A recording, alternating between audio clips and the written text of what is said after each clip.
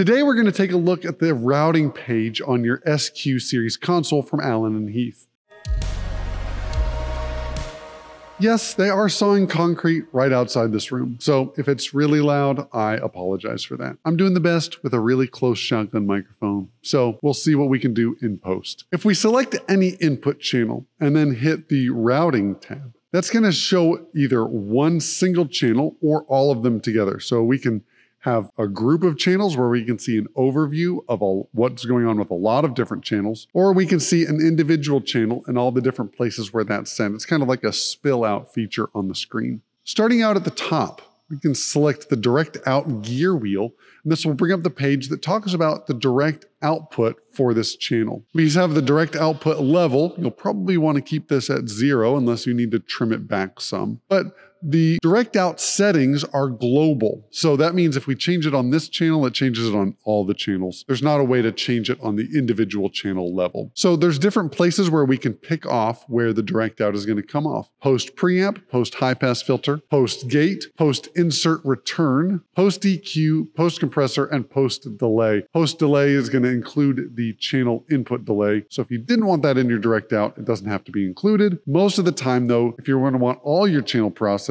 you should choose post compressor. Now this is really handy, especially if you've got the ME series of personal mixers and you want to route channels there as well. You can choose how much processing is sent to all of those inputs that's going to the ME mixer. Now, depending on the way that you mix front of house versus what you might need for monitors, you've got different options on how much processing you send. If you only compress a little bit at front of house, that's not going to affect the monitors too much. You could go and apply all your settings for post compression. At the very least though, I would choose post high pass filter. This will get rid of any extra rumble that's coming through on any input channel that could really muddy up somebody's monitor mix. So at the very least, choose post high pass filter.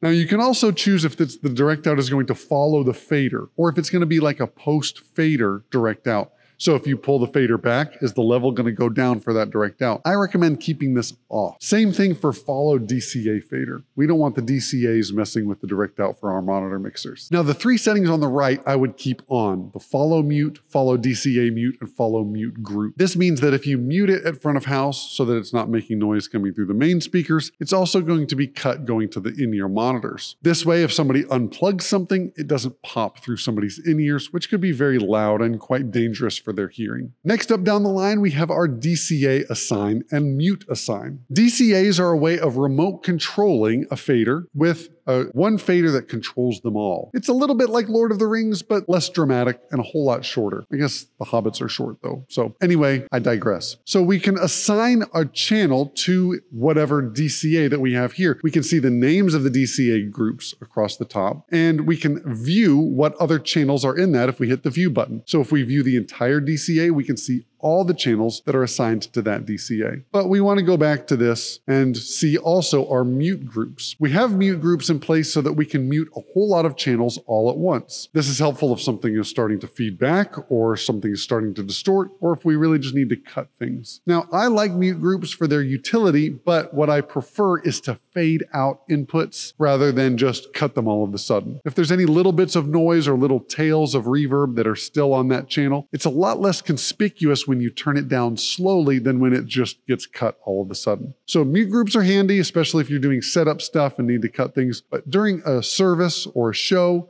you really want to use DCAs and fade out inputs. I put my DCAs on this layer, you can see, so that I can put all my band inputs and fade them out slowly, or rather quickly if I want to, but I'd rather fade out things than have them suddenly cut. Now, DCAs will also allow you to mute. So if I mute the DCA on the drums, you can see that the mute buttons are flashing on the channels that are assigned to that.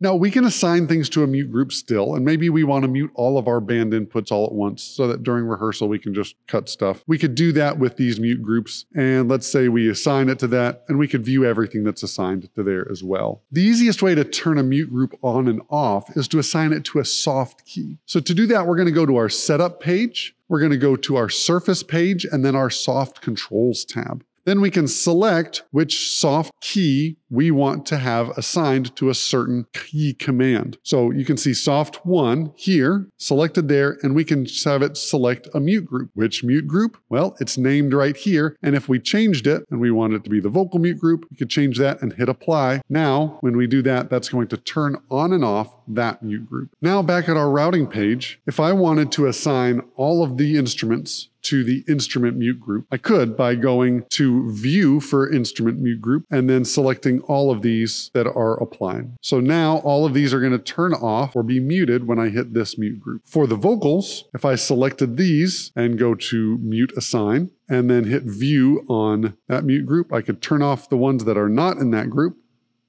and I could turn on all of those. So now those are assigned to the vocal mute group. If I exit out of here and now I hit that for the mute group on the instruments, you can see that they're flashing muting at different speed now than it was when a DCA mute was on. And if I go to my vocal layer and hit soft 2, which is assigned to that mute group, now that's going to be there. Now you can see now I forgot to assign my guitar vocal to that mute group. So I'm going to select it here. I'm going to hit that channel, and now I can also assign it to the vocal mute group. Now all of them are flashing red. They're being muted. Now if I go to an individual channel and I try to mute it or unmute it, that's not going to work. It's just going to mute the channel at the channel layer or the channel level, but the mute group will not turn off. So you have to turn off the mute group and turn off the channel mute to unmute that. Hopefully now that does not trip you up. Back to our routing page.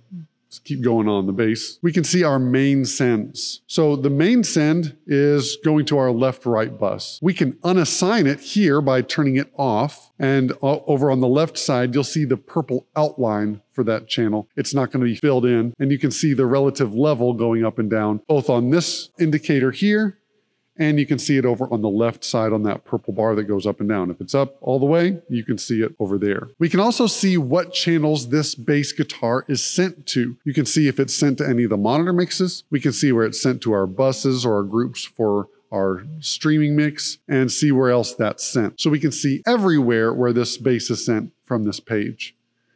Now we also have effects sends, and those are all the way over here on the right. If we wanted to get to our effects sends from a send page, we've got these 4 buttons over here. So if we wanted to put reverb on the bass, which I don't recommend, but hey, you do you. We hit this button and turn this up. Now this is also being sent to effects 1.